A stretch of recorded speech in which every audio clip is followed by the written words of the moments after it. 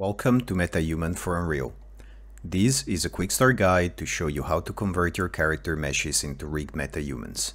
First, make sure that the MetaHuman plugin is installed and enabled inside your project.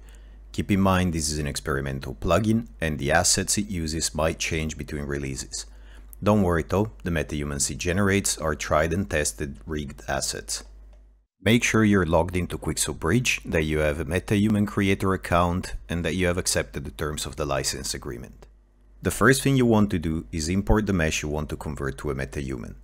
If your model is made of multiple meshes, make sure you tick Combine Meshes, as the eyes are an important component for the process.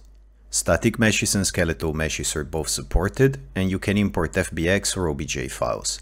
For dense meshes, say over 200,000 vertices, we recommend OBJ for quicker import times and static meshes for simplicity, but any combination you prefer will work.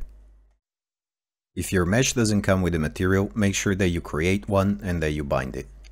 Import the albedo texture for the skin and connect it in the material editor to the base channel.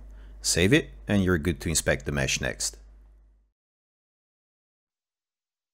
The mesh doesn't need to be watertight, holes are perfectly acceptable.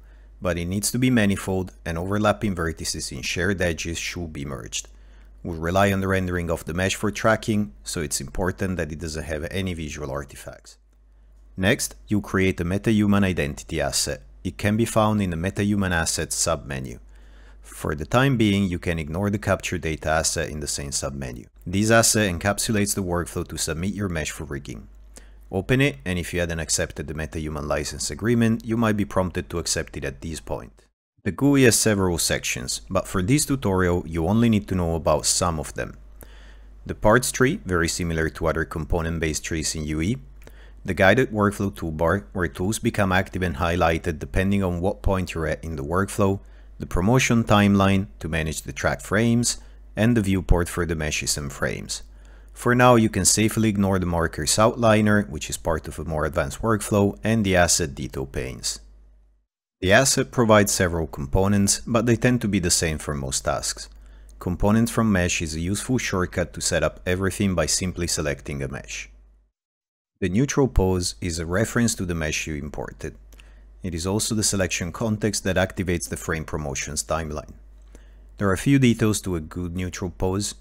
An unobstructed view of facial features. No hair or accessories should be covering the facial features. The eyes should be open but not overly wide. The mouth should be closed with no teeth showing. And relaxed facial features. Next, we need to promote a frame for tracking. This effectively takes a screenshot of your viewport and tracks some facial features. You must have the neutral pose component selected, and we recommend you respect a few guidelines. Use a long lens. An FOV of 20 or less is recommended. Start from a frontal view with good symmetry and presenting the inside of the eyelids and an even view of the lips. Lastly, good frame occupancy helps. Make sure the face takes most of the frame with little padding below the chin or above the head. Once you have a good frame, it can be promoted with the plus button in the toolbar or the one in the promotion timeline. Name it if you want and right-click it and set auto tracking to on. The very first time you track in the asset, you'll have to wait for a few seconds, maybe up to a minute, but after that, tracking will be instantaneous when you release the mouse button from navigating in the camera view. You can make adjustments to your framing, and once you're happy with the results, right-click and lock it to prevent accidental manipulation. Tracking is a 2D process that works best with bright and even lighting. If you have an albedo texture, unlit mode is ideal. Now that you have a frame and that it's tracked, the Identity Solve button on the toolbar should be active. Press it and the template mesh will be fit to the volume of your scan. You can click the free roaming camera mode in the promotions timeline to unlock the camera without compromising your existing promoted frames, and toggle between frame buffers A and B up top and center. You can set the contents of each frame buffer independently to compare the meshes by toggling quickly, or check the overlap if they are both visible in the same frame buffer. This is the only part of the process where the MetaHuman identity asset details are actually necessary. The very last thing you need to do is visit the body part component, set the height and body preferences from there, and then the Mesh to MetaHuman button in the toolbar should become available to submit your data.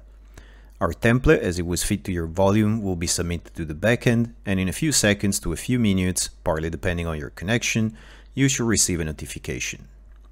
At that point, your mesh is now a MetaHuman. It will be immediately available for you to inspect and further tweak in MetaHuman Creator, and shortly after to download as an asset from QuickSoapBridge. We're done with the Unreal part of this tutorial, and we have only one optional step left. MetaHuman Creator has received a lot of improvements and updates. We'll look at two that are specific to the Mesh to MetaHuman workflow. MetaHumans generated from Mesh to MetaHuman have a special icon in their thumbnail. This indicates their provenance and that they have an influence attribute. We introduce an additive offset that can be blended through the influence slider across the whole head and across regions, both symmetrically and asymmetrically.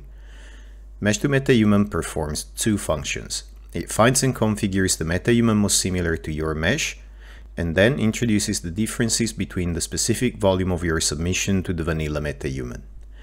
Most of the time, these differences are desirable. They're what makes your mesh unique, but they might also include undesired elements. In this demo's case, the actress we scan had the customer scanning skull cap on her head, and you can see it coming through in the volume of the forehead. When that happens, you can simply select the region, choose to operate symmetrically or not, and decide how much of that difference you want to blend in. These can also help when the model has very unique or strong or maybe even exaggerated features. By changing the region's influence, you're in control of the balance between the likeness of the volume and the proximity to a standard MetaHuman, which determines the cleanliness of the rig.